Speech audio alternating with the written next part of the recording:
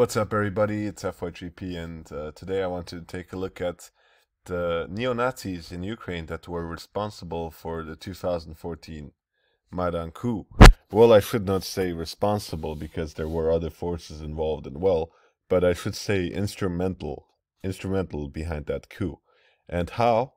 Well, one of the guys from a wing called C14, which is the youth wing of this right-wing Svoboda party in Ukraine, is going to explain it to you. Let's take a look. Стільки зброї не тому, що ми хороші, як нам кажуть, нам допомагає Захід, бо вони хочуть нам блага, тому що ми виконуємо задачі Заходу. Тому що ми єдині, хто готові їх виконувати, бо нам весело, нам прикольно убивати і прикольно воювати. So what he's saying right here is that they are the guys which the West pays because they have fun killing and they have fun fighting. І вони думають, вау, давайте вже подивимося, що це буде. Тому виник цей новий альянс, про який зараз говорять там Туреччина, Польща, Британія, Україна. Тут ми тут флагман, тому що ми затіяли війну, якої не було вже останніх 60 років. Так от. We are the flagmen. We are the flagmen. We are because we have started a war that has not been seen for 60 years. Тому що ми затіяли війну, якої не було вже останніх 60 років. Так от, уявіть собі, скільки в нас зброї, скільки в нас ветеранів. А тепер уявіть, зникає Росія, вона розвалюється. Тобто виникає там 5 Росій, там не до Росії і так далі. На європейському континенті найбільше. Тільки в Британії там, здається, більше.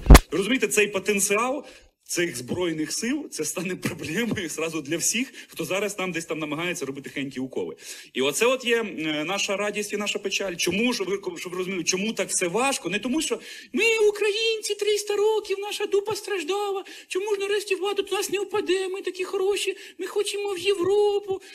Ні, це величезна, потужна держава, і якщо ми тут прийдемо до влади, це буде і радість, і проблеми для всього світу. Тому це величезна амбітна задача. Ми живемо дуже в класний час, і тому перед нами стоять надзвичайно амбітна, класна ціль. Не просто стати там частинкою європейської сім'ї, яка вже там розвалилася, а це є, вже йдеться про те, що нові політичні альянси вже глобального рівня, нові політичні виклики.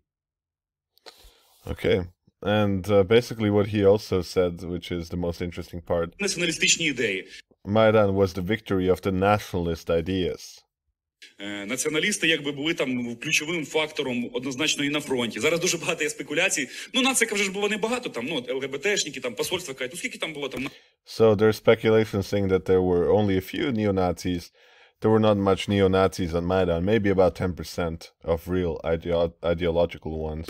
Нациків там було там 10% там, ну, запаяних ідейних. Ну, це ж питання в тому, це може так казати лише Йолоб, який не був на війні, не знає, наскільки оцих от 10%, хоча там навіть може даже менше було, я думаю, націоналістів було хай там даже 8%, ну наскільки це в пропорції ефективності впливу, наскільки це складало просто галопуючи безкінечну підвищення ефективності. Не було б цих 8%, бо ефективність упала б на 90%. То if it wasn't for them, the effectiveness of Maidan would have dropped by 90%, according to him. Тут не в числі мова, так само, як на Майдані. Зараз вже почали ліваки, там, фонди Бьоля, там, і так далі перераховувати. Ну, націоналістів там було, там, да, вони були впливові, там. Та які впливові? Не було б націоналістів, себе це от пішло би сразу на гей-парад. If it wasn't for them, then Maidan would have turned into a gay parade. That is what he's saying.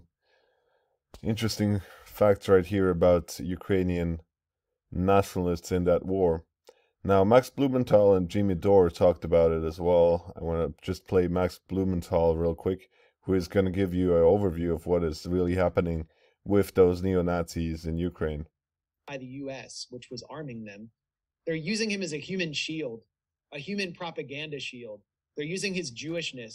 That's Zelensky. That's about Zelensky right now. He's talking about Zelensky. To cover up the reality on the ground and the reality that people in Donbass have lived through.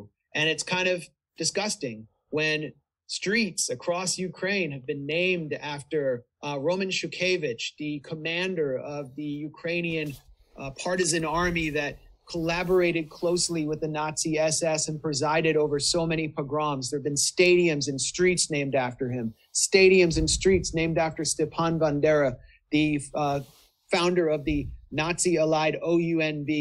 He's a national hero in Ukraine, and you actually see Chrystia Freeland, the #2 in Canada, at pro-Ukraine rallies the granddaughter of an actual Nazi collaborator, who is Justin Trudeau's #2, waving a red and black UPA fascist flag just weeks after calling the Canadian truckers Nazis and using emergency law to crush their movement. And she's waving this flag in the name of democracy. What complete hypocrisy. What a bunch of liars.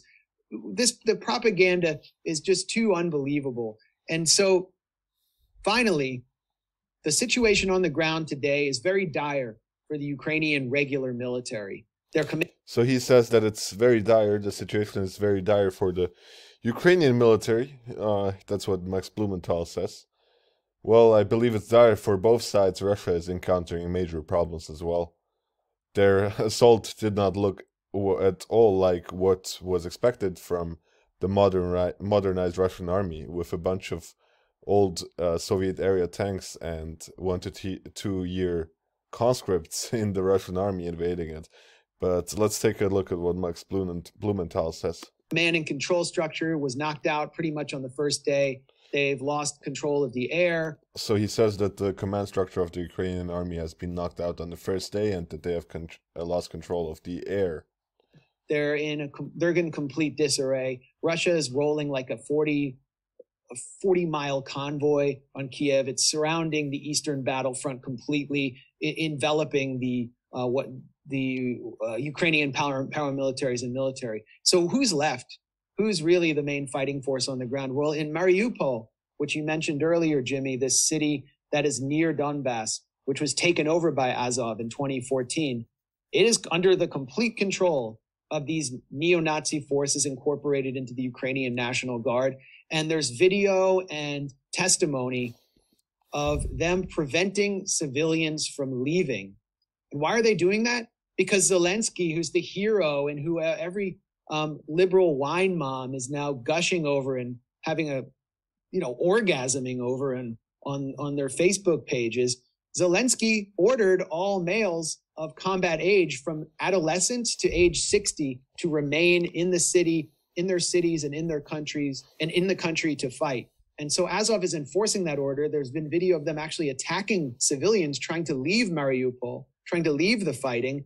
And meanwhile, there and in the city of Kharkiv, they have started organizing average citizens, training them in guerrilla warfare, and handing out lots and lots of weapons, small arms. What could possibly go wrong? And what could possibly go wrong when Zelensky, the hero of every American liberal, has called for the release of hardened criminals from Ukrainian prisons to participate in the battle and take those weapons? It looks like they're preparing for some kind of Syria-style situation where instead of the jihadists aligned with al-Qaeda who are backed and armed by the CIA, you have neo-Nazis leading the battle, arming citizens, and weapons just flowing through the country to destabilize another country on Russia's frontier. I don't think that's going to work out, but that seems to be the U.S. plan. And so it's totally cynical. They're trying to use these fascistic forces to lead some kind of civil war that would cause so many more deaths, so many more migrants, and so much more disaster. But the U.S. regime is willing to do anything, it seems, anything, and to spare and to any cost and see any amount of bloodshed in order to take on Putin. And that's where we're at today. Exactly right, what Max Blumenthal was saying here. Well, the Jimmy Dore Show is one of the only shows on YouTube where you will get accurate information about basically what is happening in Russia. He also puts on clips of Noam Chomsky, for example, what Noam Chomsky had to say about it. We can take a listen. Ukraine might join a Western military alliance would be quite unacceptable to any Russian leader. This goes back to 1990, when the Soviet Union collapsed. There was a question as to what would happen with NATO. Gorbachev agreed to allow Germany to be unified and to join NATO. It's a pretty remarkable concession, with a quid pro quo that NATO would not expand 1 inch to the east. That was the phrase that was used. So Russia has been provoked. Well, what happened? NATO instantly moved to East Germany. Then Clinton came along, expanded NATO right to the borders of Russia. Now there are the new Ukrainian government, the government after the overthrow of the preceding one, the parliament voted, I think 300 to 8 or something like that, to move to join NATO. Which you can understand why they would want to join NATO. You can see why Petro Poroshenko's government would probably see that it's protecting his country. No, it's not protect. Crimea was taken away after the overthrow of the government, right? He's not protecting Ukraine, is threatening Ukraine with major war. That's not protection. The point is, this is a serious strategic threat to Russia, which any Russian leader would have to react to. That's well understood. So that's predictable, exactly, happening exactly what he said.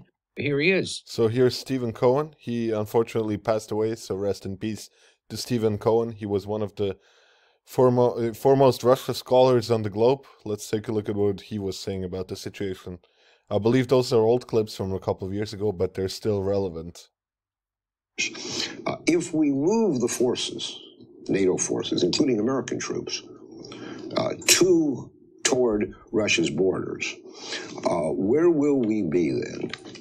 I mean, it's obviously going to militarize the situation and therefore raise the danger of war. And I think it's important to emphasize, though I regret saying this, Russia will not back off. This is existential. Too much has happened. Putin, and it's not just Putin. We seem to think Putin runs the whole of the universe. He has a political class. That political class has opinions. Public support is running overwhelmingly in favor of Russian policy. Putin will compromise at these negotiations, but he will not back off if confronted militarily. He won't. So these are the smarty pantsies guys in the world that know about this situation the most. And they all predicted this is going to happen if the United States keeps pursuing this policy. And of course, exactly right. Maybe they have Max Blumenthal saying something.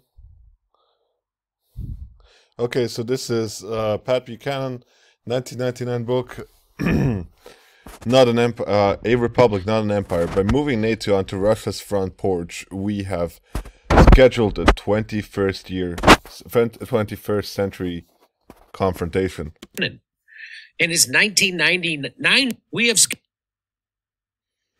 So I'll stop there for a moment and bring Max back in, and it's I still can't get over my jaws agape at just the journalistic malfeasance that's being perpetrated on the people of the United States right now. The propaganda that they're being bombarded with at every turn is overwhelming. I mean, I don't know how a normal person, like if I didn't study this, if I was just a regular comedian, I probably wouldn't know any. I would think the same thing.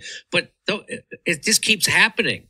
We keep inventing a new boogeyman. There's never not a boogeyman for exactly right, Jimmy. Exactly right. The United States. And why did we want to get Ukraine into NATO? Many reasons. A big one is so that we could sell them weapons. Because exactly right. Because NATO, just let me stop right here. NATO is nothing more than a huge weapons business for, defense contractors, basically selling older U.S. weapons to every European country. Yeah, they want to sell weapons everywhere, including into war zones. And I'm sure that the stock of Raytheon and maybe General Dynamics and other defense contractors has gone up in recent weeks. Well, I saw before the crisis started, it was going up significantly with the ramping up of the crisis that occurred in the month before this confrontation, this Russian invasion, which actually happened right now.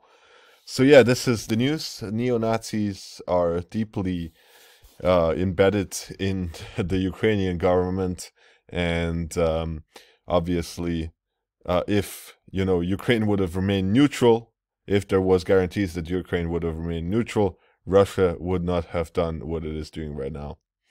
See you guys another time. This is FYGP tuning out.